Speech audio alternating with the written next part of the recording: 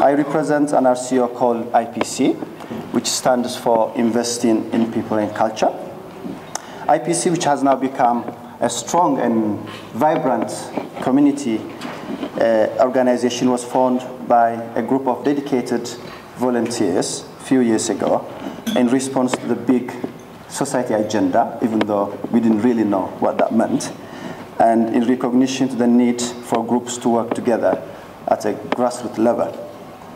To that end, the organization has now a working relationship with 25 refugee-led organizations in the Northeast in a loosely connected, informal consortium-type arrangement. IPC does typical RCO functions as well, like providing advice and information. But what makes our RCO special is our emphasis on collaborative work with other independent refugee groups. We love to deliver joint venture projects. We have, for example, recently organized a joint awareness raising programs, facilitated training programs, delivered integration and employment related projects, and so on. The organization is now becoming a consortium of RCOs who wish to work together. And the need to work together is being dictated more than ever because of the recent economic crisis and the subsequent budgetary cuts that dried up the resources. All charities have been affected, but RCOs, perpetually operating on the verge of bankruptcy, were hit the hardest.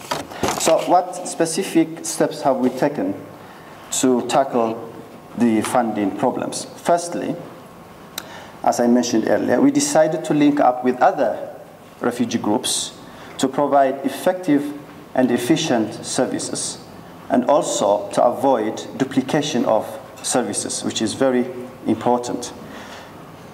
There is no point for two identical refugee groups to deliver two identical projects in a small area to the same beneficiaries who came from the same country, who speak the same language, have the same culture and religion.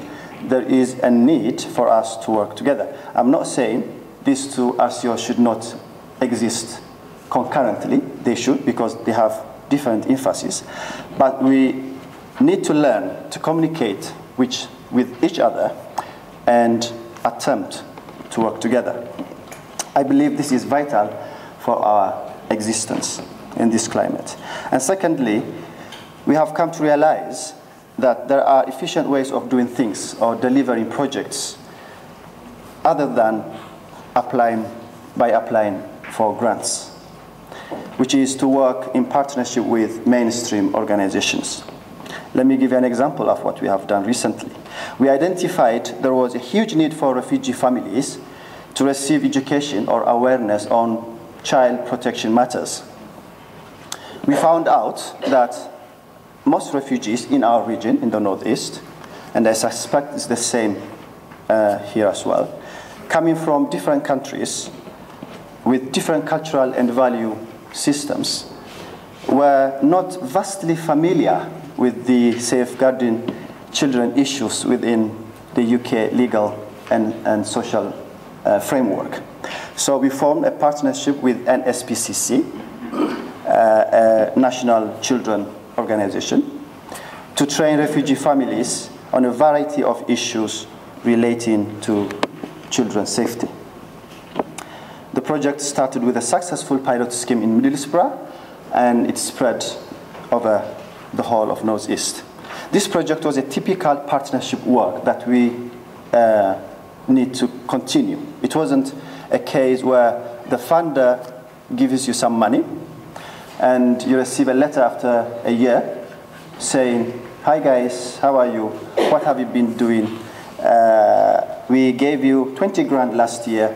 What have you done with the money?" That was not the case. It was instead a partnership work where the funding organization, in this case NSPCC and local authorities, were closely involved with the delivery of the project.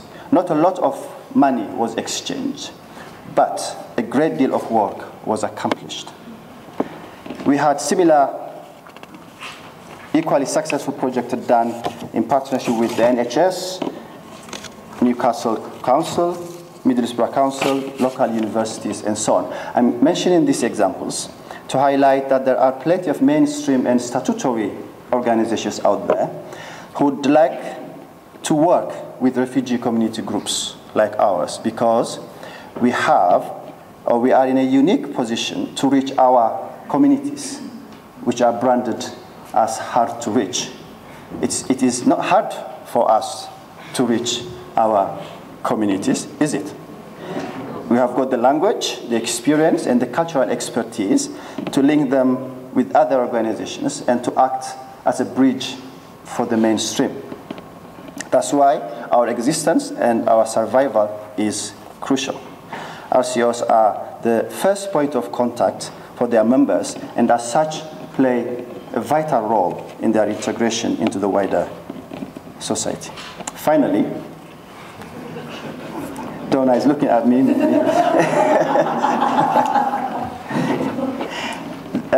My message to my fellow RCO leaders is this. Our size, and most RCOs are small by any measurement, and lack of expertise often work against us when we wish to bid for public sector contracts or wish to enter into commissioning work. As a consequence, we are not in a position to benefit from the big society agenda and the localism bill, which I believe was designed middle-class people at heart, who have got all the money, all the expertise, and all the time in their hands to do volunteering work without requiring any training, any financial assistance. So, to benefit from the big society, I think we should skill ourselves up. Do you think? Yeah.